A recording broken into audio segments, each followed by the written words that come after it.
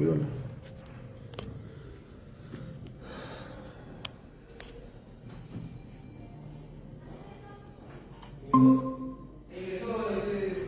Ok.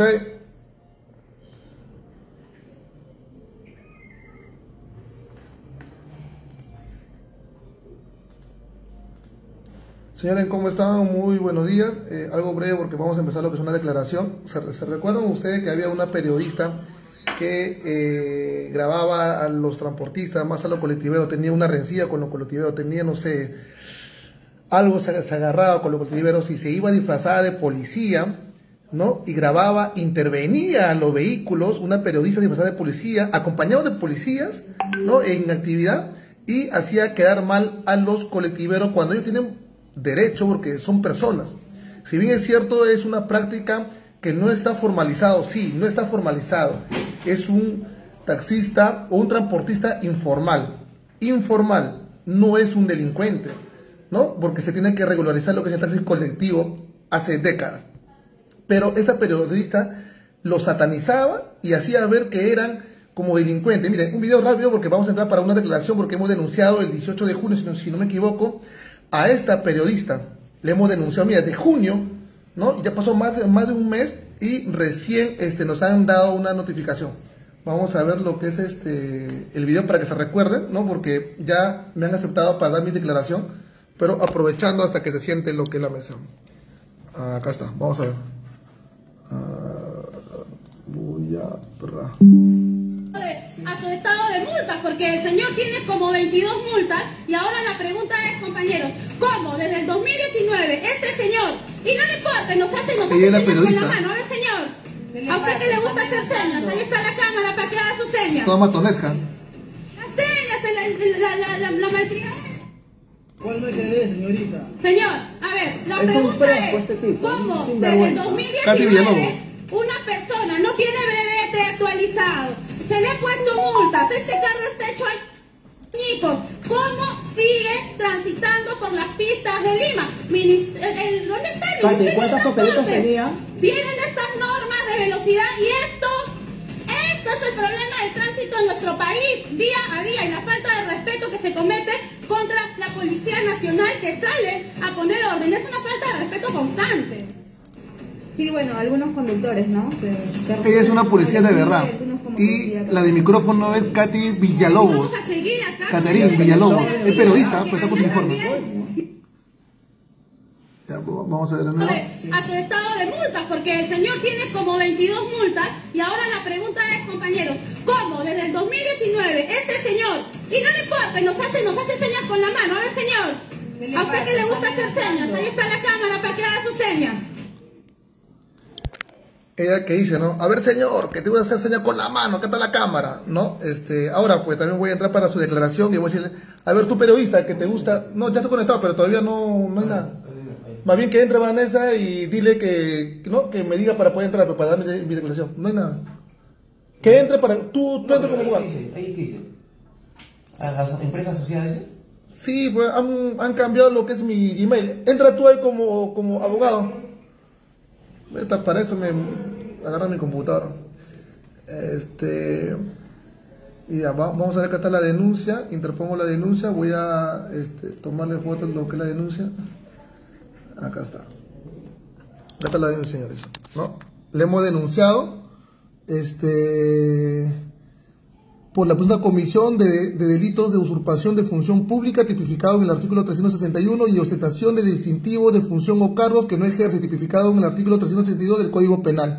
Denuncia dirigido contra KATHERINNE Billalobos Bambarén, ¿no? Ya, a ella, que le gusta perseguir lo que son a los transportistas informales, no delincuentes, le hemos interpuesto lo que es una denuncia. Entra como abogado y pregunta al fiscal por qué no se... Ya, pregúntale tú ya, pues. No está. Pero pregúntale, ¿no? Que a qué hora va a comenzar lo que es la declaración. Entonces, señores, miren, esta periodista, ¿no? Toda matonera. Buenos días. Vamos a...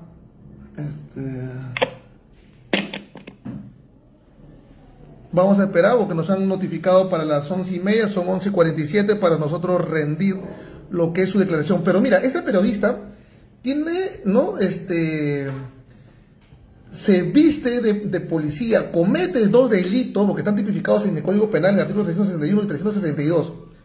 Encima que es una infractora de la ley, a mi parecer, y estamos planteando esto al Ministerio Público, viene a criticar, mira, y señala al conductor como responsable de las 30 papeletas que tenía dicho carro. Señores, la papeleta, cuando tú pones la placa en la página del SAT, salen todas las papeletas, pero ¿de quién? ¿Del conductor o del vehículo? Ese vehículo puede ser alquilado y tener esas 40 papeletas porque ese carro tiene un promedio de 20 años. Estaríamos hablando de 1 año por cada papeleta, o 2. Pero no es que el conductor tenga las 40 infracciones. ¿Acaso él lo compró de 0 kilómetros? No, hasta yo compré mi propio carro y tenía como 5 papeletas, y no quiere decir que yo soy un infractor. El carro vino ya con las papeletas, porque el propietario es un responsable solidario. Pero esta periodista señala, ¿no? Este conductor tiene las 40 papeletas, este conductor, y encima alza la mano, a ver, que me diga a mí mi cara. Toda matonesca, ¿no? El día de hoy voy a rendir mi declaración a las 11:30 de la mañana, ¿no? Porque he sido quien denunció a esta señora, ¿no? Y a las 5:30, pero voy a ver la fecha exacta de cuando presenté lo que es la denuncia, ¿ya? 18 de junio. Claro, ha pasado un mes, si no me equivoco. 18 de junio le hemos denunciado. Ahora, esta es la segunda reprogramación, porque la primera di mi declaración y quise participar como abogado en la declaración de ella para verla cara a cara mediante el aplicativo Meet. No quiero ver su grado matonesco, ¿no? A ver qué me señala a mí. No, este conductor informal. Claro. Pero el fiscal, bueno, la fiscal no quiso que yo participe, pero vamos a ver acá. ¿Me está llamando? Buenos días. ¿Me logran escuchar? Ya, esta fiscal no quiso que participe como abogado en la declaración de esta periodista. Entonces hemos solicitado lo que es una nulidad de declaración y una reprogramación, y hemos solicitado al Ministerio Público que me sustente con una base legal porque yo no puedo ejercer el derecho como litigante ante la declaración de ella. No nos respondió la fiscal y lo que he hecho es reprogramar. O sea, de nuevo me toman mi declaración el día de hoy y van a tomar su declaración ella a las 5:30. El día de hoy hemos vuelto a solicitar de nuevo, ¿no? Diciéndole, señora fiscal, por tercera vez solicito se me remita a mi correo electrónico la base legal, el cual usted impidió que yo participe en la diligencia de la declaración de la periodista Villalobos. No me responde. Esperemos que esta vez a las 5 de la tarde me deje participar en su declaración, y tengo su catálogo de preguntas, y quiero que así como estuvo con ese conductor, que no lo conozco, ojo, toda matonesca, ¿no? Quiero que también esté en la declaración ante mi persona. Y hemos hecho esta denuncia penal gratis, y no lo publiqué como hay un amiguito por las redes sociales que dicen el profesor, un barboncito, yo hago lo otro, ¿no? Que quien intenta postular para la presidencia, creo, se unió con otro partido político. Claro, él hace las cosas porque está yendo con un fin, no de poder ganar votos y simpatía ante la gente. Es un fin lacroso para mi persona, ¿no? Nosotros hacemos esto de una manera de vocación gratis. Al día recibimos una denuncia al día gratis de los seguidores, y al mes son 30 denuncias.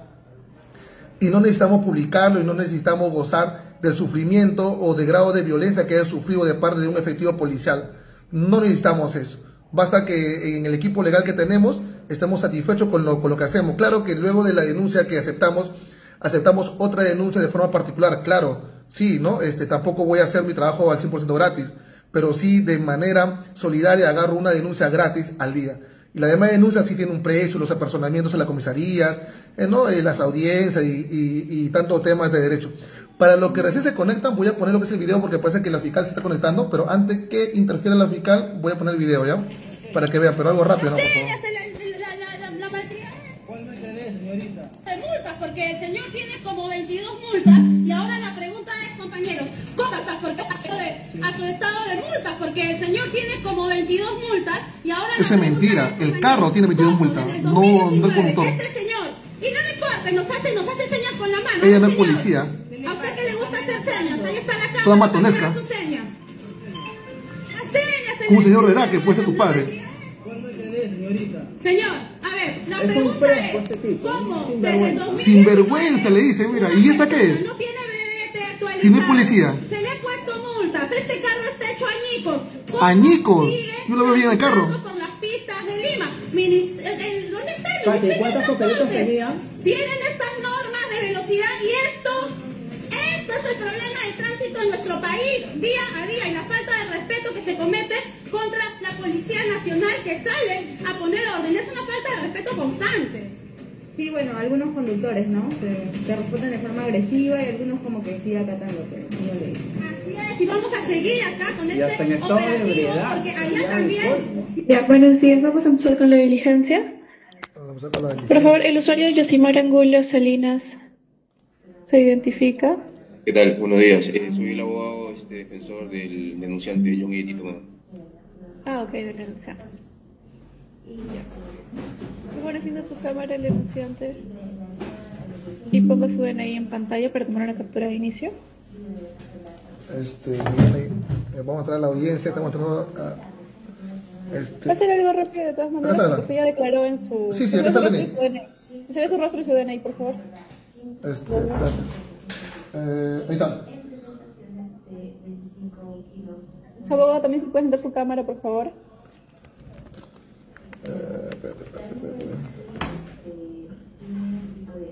¿Tiene su carnet a la mano, doctor?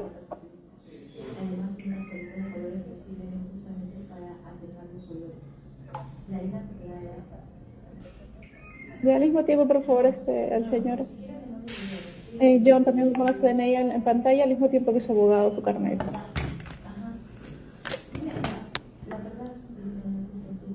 Ahí está.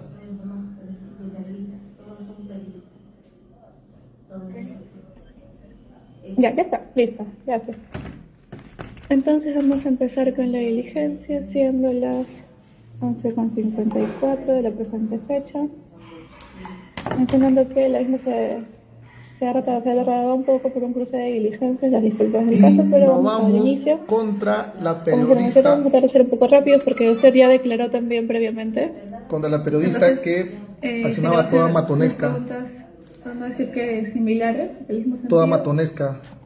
Esto es en relación a la investigación seguida en el carpeta 2167-2024, interpuesta por usted por la presunta comisión del delito de usurpación de función pública y ostentación de distintivos de función, cargos que no ejerce, en contra de KATHERINNE Billalobos Valvaré. Entonces, tengo sus datos de la anterior diligencia, les voy a dar lectura y me dice si está conforme, si está todo correcto. DNI 46174. Pues señores, estamos en la diligencia y vamos a ver que ahora, pues, ¿no? Que nos dé cara con esa forma toda matonesca contra un conductor quien señala que es el responsable de la 40 papeleta que tiene un vehículo de 20 años, cuando eso es mentira, porque revisan la placa, ¿no? Revisan la placa, pero es del vehículo la papeleta, puede haber como 10 conductores, o sea, él no puede ser sindicado como el responsable de las 40 papeletas.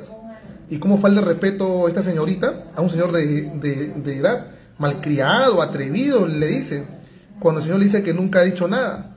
Entonces vayamos a este grado de... Sí, conforme. Ya. ¿Espera? Abogado, el señor Yosimar, ¿me indica su número de colegiatura? Sí, claro que sí. Soy el abogado Yosimar. Ya, entonces, esto, señores, es un trabajo. No es como el barbón, el profesor en rueda, Chibolín en rueda, ¿no? Ese pata que hace un almuerzo de camaradería, entra a 60 soles para formar lo que es mi partido político. No, pues hermano, ya está empezando ya a buscar tu mañosería para que puedas agarrar plata de donde sea. Uno hace un trabajo de forma transparente, que le agrada. 032. Y que le agrada. Es por vocación, no por ladrón. O sea, esa es la diferencia entre vocación y ladrón. Parece que no me entiende bien. Entonces nosotros agarramos un caso diario gratis. Es gratis, no cobramos, de inicio a fin. Pero también agarramos casos particulares. Pero casos así, me da coraje cuando una periodista, ¿no? Falta el respeto, un transportista, bien, es colectivo, ¿y cuál es el problema? ¿Es un delito? Preocúpese por lo que roban en el Estado, por los ministros, por el Roles. Preocúpese por el gobernador de Ayacucho, ¿no? Que está robando a diestra y siniestra. Como ya lo mencioné, se le van a hacer las mismas preguntas en la diligencia anterior, dado que las declaraciones anteriores... Ojo que no he dicho el año del gobernador, puede ser de una década o el actual, ojo. Estaría de acuerdo, en todo caso, que lea la pregunta y lea su respuesta y me diga si la va a modificar. o si es que lo va a mantener o va a variar algo. Señor John, ¿me escucha? Sí, perdón. Claro, usted realiza lo que son las preguntas y veremos si lo objetamos para que pueda reformularlo. Ya, la pregunta inicial era si consideraba necesario contar con la presencia de un abogado. Claro, en este caso estoy llevando lo que es mi propia defensa y como abogado interconsulta se encuentra el abogado Angulo Yosimar.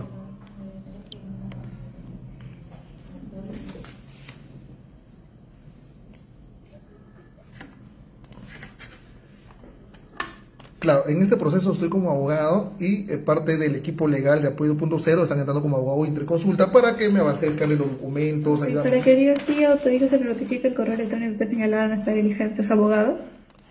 Sí, autorizo. Pero queremos ver a las 5:30, hoy día 5:30 de la tarde, la declaración de la periodista, esta que se disfraza de policía y agrede verbalmente a las personas adultas y señala como infractores de un carro que tiene 20 años. Sí, conoce a la persona de Katherine Milagros Villalobos Pambarén, de ser así, ¿desde cuándo y qué vínculo los une? No, Me había respondido que no lo conozco y no me une ningún vínculo. Disculpe, doctora, ¿me está leyendo las preguntas o me está preguntando? Estoy viendo la pregunta y la respuesta que me había dado anteriormente. Por eso es que le digo, si es que está de acuerdo con que haga eso, si me dice usted si varía algo, si está de acuerdo con su respuesta para mantenerla, o la cambiamos. Para ir más rápido, si o desea, le hago nuevamente las preguntas y usted nuevamente me responde. No, doctora, lo que yo respondí ya quedó plasmado y también lo hemos firmado. Más bien, si usted va a hacer otras preguntas, como una ampliación de la declaración, ¿no? Comencemos con sus preguntas. Claro, es que como le mencionaba, la declaración anterior fue en un previo. Entonces, ahora sí se han iniciado diligencias. Entonces, por una formalidad tengo que completar previo, dice, eso no existe. Eso no existe el previo. Yo le consultaba, sino que le hemos interpuesto lo que es la respuesta que ella me dio. Y si usted me una queja, una nulidad. Porque me dice, no, que tú no puedes participar porque no son declaraciones, son previas declaraciones. Eso no existe, previas declaraciones. Conforme. Ya, pero ¿cuál de las dos opciones está de acuerdo? Haga la pregunta si lo escucho, ¿no? Para ver si modificamos o no. Ya, ok. Como le dije, la pregunta es si conoce a la persona de Katherine Milagros Villalobos Balbarén. De ser así, ¿desde cuándo y qué vínculo los une? Usted me había respondido que no la conozco y no me une ningún vínculo. Correcto. Ya, para que diga, narra de forma clara y precisa en materia de su denuncia, dijo que por medio de las redes sociales, tal como YouTube y TikTok. Vamos a avanzar porque no podemos permitir que esta periodista... El nombre denunciado. Sí, mira, la fiscalía me ha tomado una declaración, dice, esas declaraciones son previas a una investigación. No existe eso, nunca he visto a que un abogado me diga que existen declaraciones previas. Villalobos Balbarén no era parte de la institución. Doctora, yo creo que el Ministerio Público tiene carga procesal como para hacer una declaración previa que no existe y yo me ratifico en todas las respuestas de la declaración brindadas en la fecha anterior. Entonces me ratifico, si con eso culminamos lo que es la diligencia. Pongo en pantalla el acta, usted me hace conformidad si está todo de acuerdo, para ahorrarnos en todo caso el tiempo. Sí, porque se ve que el Ministerio Público tiene tiempo suficiente para que hagan una previa declaración que nunca he escuchado. Sí, doctor, igual creo que esos comentarios están de más. Se le está explicando los motivos, igual se le pide respeto, le estoy mostrando el acta, usted se me indica que está conforme con su respuesta, entonces ya terminamos con la diligencia. Bueno, doctora, como abogado yo no estoy faltando el respeto, sino estoy dando lo que es mi punto de vista. Ahora, si usted piensa que porque un varón da un punto de vista es una falta de te respeto hacia una mujer, bueno, el feminismo está presente entonces en esta audiencia, entonces dejamos como constancia que la doctora, solamente por hacer hincapié que el Ministerio Público tiene carga procesal, es falta de respeto, entonces se deja constancia, doctora, eso. Yo no he hecho hincapié en que es hombre, ni nada por el estilo. Ya, de todas maneras, doctor, evitemos los problemas. Lo estoy poniendo en pantalla el acta de lectura y terminamos con la diligencia. Doctora, me ratifico en toda mi declaración. Reenvíenlo para poder firmarlo.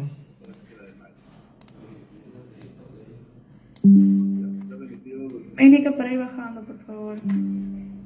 Doctora, me ratifico en toda la declaración. Ya, ok. Entonces, listo, doctora, lo remite para yo firmarlo y le vuelvo a remitir o no sé. Como le digo, es de manera virtual, es una vigencia de manera virtual, entonces solamente tiene que estar conforme con el acta por medio de los mensajes de esta videollamada. Sí, está bien, está conforme, doctora. Voy a remitirle por... En el chat. Ajá, sí. En el chat, por favor. Su nombre completo y conforme con el acta, igual su abogado, por favor.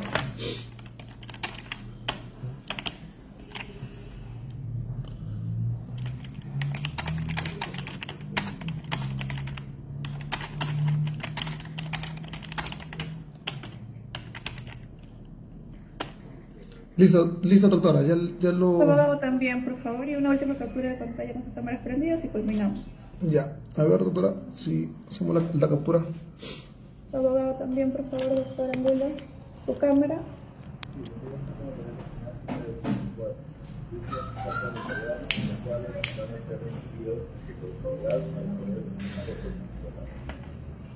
Acá me escriben uno de ellos, no hay pandemia y es virtual. Pero salimos combinados. Bueno, es lo que el Ministerio Público...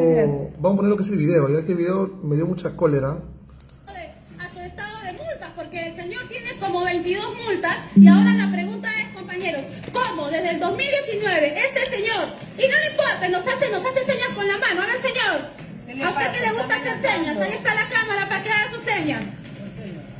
Las señas, la malcriada. ¿Cuál me quedé, señorita? Señor, a ver, la pregunta es, ¿cómo desde el 2019 una persona no tiene brevete actualizado? Se le han puesto multas, este carro está hecho añicos, ¿cómo? Señores, es un carro que es del año 93 y yo lo veo bien pintado, con su nombre de su empresa, todo eso. No es un carro hecho añicos. Ahora, si la señorita Villalobos está acostumbrada en ganar un Audi, BMW, ¿no? Es porque tiene la posición económica.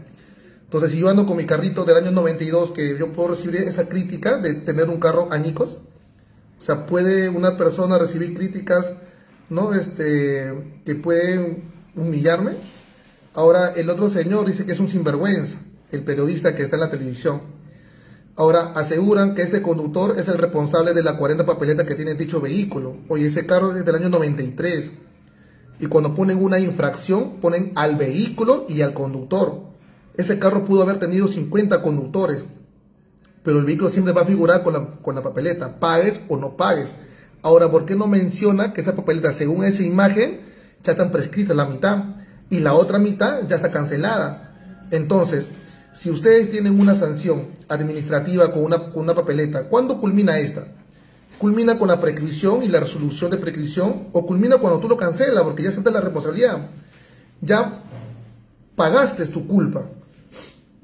Ya no puede venir otra persona a decirte que eres un infractor porque ya pagaste, te contaron tus puntos y ya has pagado tu dinero.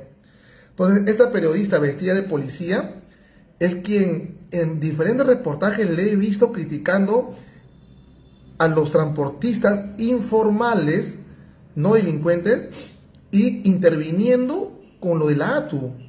O sea, la ATU iba y el transportista, pues no es una manera de razonar que va a impedir que se lleven su carro porque hay una serie de irregularidades que el ATU comete. Y va ella como policía disfrazada y comienza a criticarle. Mira, parecen delincuentes, su carro hecho añicos, unos sinvergüenzas, 50 papeletas, 1 millón de soles. Entonces, ¿qué culpa tenemos nosotros que dicha papeleta sea un promedio de una papeleta, 16.500 soles? Si te ponen 5 o 10, son más de 100.000 soles. ¿En cuánto tiempo? ¿En un mes? Y por eso yo puedo ser catalogado como un delincuente, por eso yo puedo ser catalogado y también expuesto como un sinvergüenza en toda la prensa. No, pues señores, es un señor de edad aparte. Lo que me afectó fue que es un señor de edad, puede ser hasta mi padre. Y que venga una mocosa para que me falte el respeto, no lo voy a permitir, pues. Entonces, por eso que nosotros hemos interpuesto lo que es la denuncia penal. Y la fiscalía, que en otros casos tiene una carga procesal, y en otros casos, como ahora, me dice, no, tenemos tiempo para tu declaración. Oye, pero si ya me dieron mi declaración. No, esa fue una predeclaración. No existe, por eso le digo, o sea, no te victimices porque eres mujer, porque eres fiscal mujer. Soy abogado y te estoy exigiendo que me muestres la base legal, y le he exigido en 3 escritos, ¿ah? El día de hoy vamos a poner un 4º escrito, ¿no? Que me diga en base legal por qué yo no puedo participar en la declaración de la imputada. Si soy abogado, estoy aportado ante proceso, ¿no? Y eso de predeclaración ante el Ministerio Público no existe, porque si el Ministerio Público acepta una denuncia, apertura una carpeta fiscal y una serie de diligencias, quiere decir que ya entramos a declarar. Ya entran los abogados, entran los videos, transcripción, se programa un cronograma de actuaciones. No es que, como no quiso que yo participe en la declaración de la periodista, inserto lo que es la nulidad de declaración, inserto mi queja ante el control interno, ¿no? Inserto la solicitud para que me diga la base legal para poder saber, capaz me equivoco, ¿no? Y ella, al ver la denuncia en control interno, al ver lo que es la queja, ¿no? Y a ver lo que es la nulidad, señor, de nuevo tu declaración, porque el anterior fue una predeclaración y ahora sí tú puedes participar como abogado. Bueno, se ve que el Ministerio Público tiene tiempo suficiente, ¿no? O sea, para que se preocupen estos temas, en hacer predeclaraciones. Y luego, ¿qué sigue? Declaración. Y luego, ¿qué sigue? Postdeclaración. Son términos que no existen, pues. Pero me dio un gusto de denunciarla a esta periodista. Fue hace más de un mes que le hemos denunciado. Y me da más gusto todavía que la voy a ver. Y quiero que venga con ese cargo, con esa potencia de matonesca, ¿no? Y que me diga a mí, ¿no? Este señor, espera un toque, toma acá para el carro. No, sí, lo voy a dar, espérame un toque. Entonces, señores, esperamos para las 5:30 de la tarde. O sea, ¿qué le vendría por usar ilegalmente el uniforme? Una pena suspendida, claro, una pena suspendida, una jornada de prestación de servicio para verla en la comisaría para que limpie, una multa, ¿no? Una reparación civil. Y incluso lo que me olvidé y lo que me siento recordado ahorita es que podría denunciarla también en el colegio de periodismo, ¿no? En el colegio de... ¿Cómo se llama su carrera? No tengo en la lengua. Me olvidé la carrera. Pero claro, podría denunciarlo en su mismo colegio para que le sancionen, claro. Porque no es que cualquier mortal puede usar el uniforme de la policía y va a criticar a un señor ofendiéndole, ¿no? No, pues. Y la policía a su costado, todo chupamea, ¿no? Está ahí que sí, mira, que te voy a entrevistar, todo para que le dan bonus. Claro, en el Colegio de Ciencias de la Comunicación, gracias Arturo, ¿no? Voy a poner por última vez el video porque ya voy a cortar, tengo varios cronogramas por hacer el día de hoy. Y bueno, ¿no? Esperemos a las 5 de la tarde, vamos a transmitir en vivo para verla el rostro y comparar el rostro de cómo es ella en la calle con uniforme de la policía y cómo es ahora, ¿no? Cuando está como imputada. Vamos a ver ese rostro de que va a tener ella. Pero veamos el video para cortar, por favor, lo que es la transmisión. También a su policía se le debe hacer una denuncia. Claro, puede ser por omisión de funciones, ¿no? Porque ellos tendrían que haberla detenido, incluso a ella por flagrante delito. Claro, sí, vamos a hacer lo que es una ampliación de denuncias. Sino que al día agarramos tantos, como digo, los casos gratis a los seguidores y también agarramos casos de interés público, ¿no? Como hace 3 domingos salimos en Panorama, ¿no? Cuando hemos denunciado a unos funcionarios públicos de otra provincia por temas de corrupción y hemos salido un reportaje en Panorama. Y eso no es de un día, bueno, eso demora en la recepción de la denuncia, en verificar los datos, en realizar la denuncia, eso es un trabajo de 15 días por lo menos. Y bueno, tuvo sus frutos y salimos en Panorama. Entonces eso también no es fácil. Y así fuese fácil que me demore un día, también tengo trabajos particulares por realizar, ¿no? No puedo hacer las cosas y dejar de comer solamente por satisfacer capaz a los seguidores, ¿no? Eso no está en mí, a mí, como le digo, ¿no? Claro que yo agradezco lo que me siguen, pero tampoco no es que voy a hacer algo como un almuerzo y cobrar 60 soles como el profesor en silla de rueda, ¿no?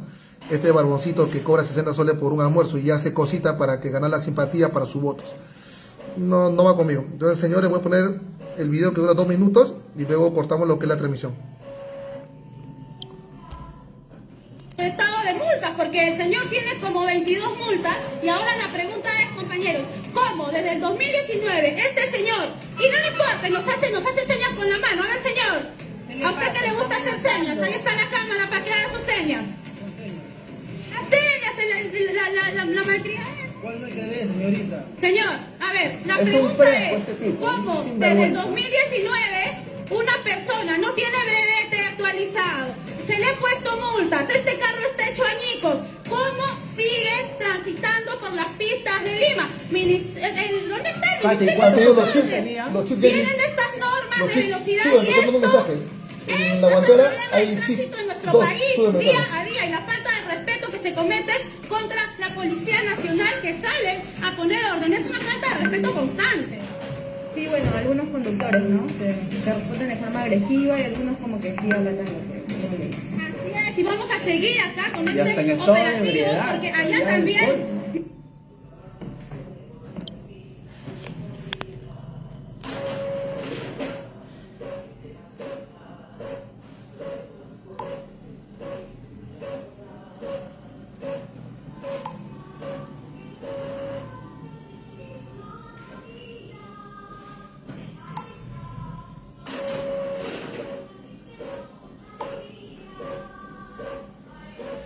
Ya, señores,